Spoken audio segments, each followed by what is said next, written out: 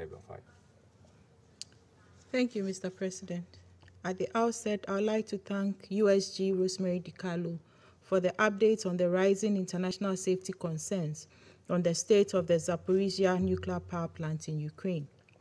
When this council met on the same subject a little over a week ago, the IAEA, through its Director General, warned of potentially tragic consequences for human lives and the environment in the event of the accidental leakage of radioactive material from the nuclear facility.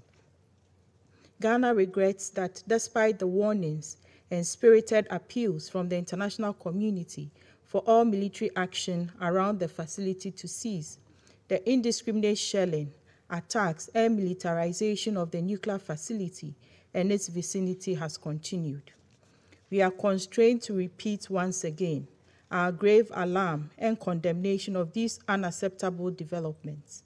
We wish to remind the armed parties that the international law, including the 1977 amendment to the Geneva Convention, prohibits the conduct of military conflicts around nuclear sites. We also call for the immediate and full respect for the Convention on the Physical Protection of Nuclear Material and its 2005 amendment by all the armed parties. We call for the demilitarization of all the zones around Ukraine's nuclear facilities.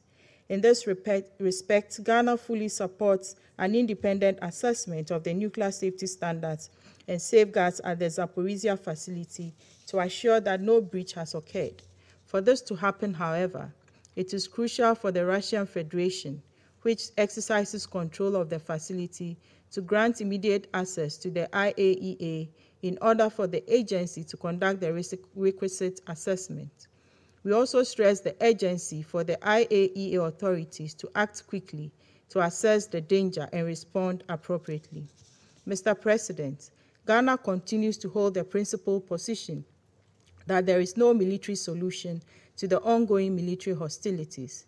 We therefore urge the intensification of diplomacy and dialogue to comprehensively address the underlying security concerns and mistrust between the warring parties.